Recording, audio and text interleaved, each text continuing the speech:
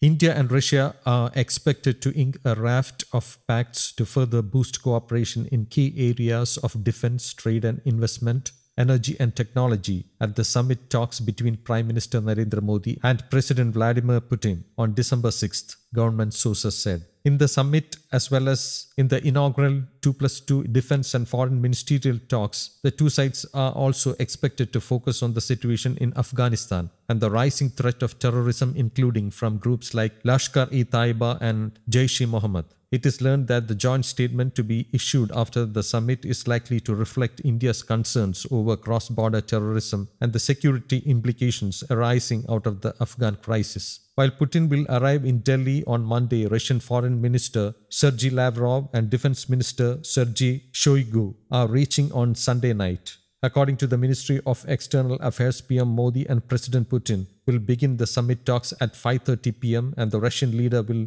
emplane from Delhi at 9:30 p.m. Ahead of the summit, India has cleared the long-pending AK-203 Kalashnikov rifles deal worth nearly Rs 5,000 crore for production of over 5 lakh AK-203 assault rifles at Korva in Amethi by an Indo-Russian joint venture. The two sides are also likely to wrap up the final phase of negotiations for a logistics support agreement, which is likely to be signed either during the 2+2 talks or at the summit. In reflection of their time-tested defense ties, India and Russia are also set to renew for the next decade a framework for military technical cooperation at the summit, besides announcing a joint commission on technology and science. The two sides may also firm up a number of defense procurement proposals, besides deliberating on the long-pending project for joint production of 200 twin-engine Camo 226T light helicopters for Indian armed forces. According to sources, India is likely to apprise the Russian side about its position on the eastern Ladakh border row, as well as its concern over various regional developments.